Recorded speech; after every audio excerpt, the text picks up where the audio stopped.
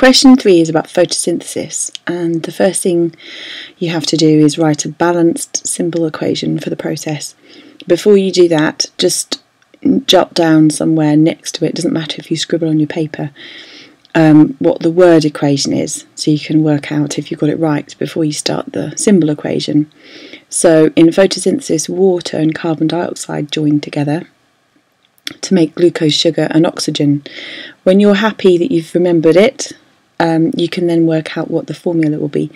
You've been told what the formula for glucose sugar is, and you know that the only place the carbon can come from is carbon dioxide, so you know that there must be 6 carbon atoms starting on the left hand side, and therefore you can work out how to balance up the water.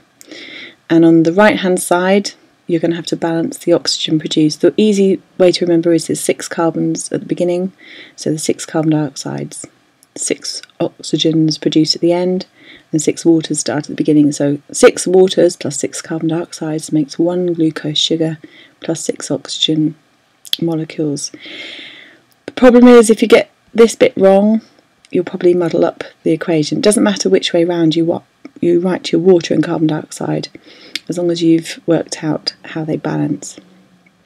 So easy marks for there, 2 marks for getting it right.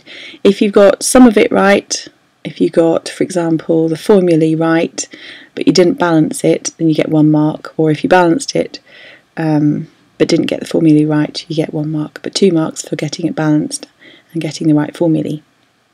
The second part of the question is about what happens to the sugar. So some sugar is used for respiration in the plant, some is used to build molecules like cellulose and starch, but some is also used to make amino acids.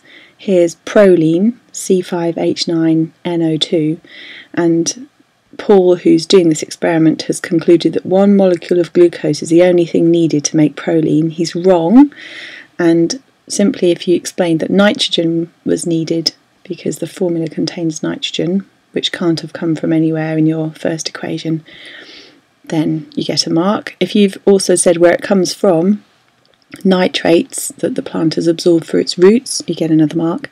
If you explained that you need enzymes to build amino acids, so proline is built using enzymes, that will also give you a mark because they have to be constructed and there's energy needed to do that building, so extra glucose will be needed to provide energy for the enzymes to build the proline.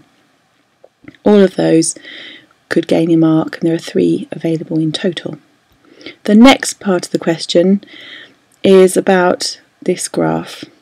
Okay, so Paul's investigating the rate of photosynthesis and changing different variables. It tells you at the beginning that light intensity is kept constant, so you cannot use light as your answer for part C. It says the rate of photosynthesis can be affected by several limiting factors. What is the limiting factor at point A? Well, if you look at point A, if you increase the temperature, so you're going from 15 degrees up to 20 degrees C, you get more photosynthesis. The rate of photosynthesis has gone up, so there's a new level. If you decrease the temperature, go down to 10 degrees C, there's less photosynthesis, you've got a lower level. So this shows that temperature is affecting the rate of photosynthesis, and that's the answer, temperature. And you've got to explain at the higher temperature, the rate is higher. Here, so you warm up the whole plant and measure the intensity of photosynthesis production, and it increases.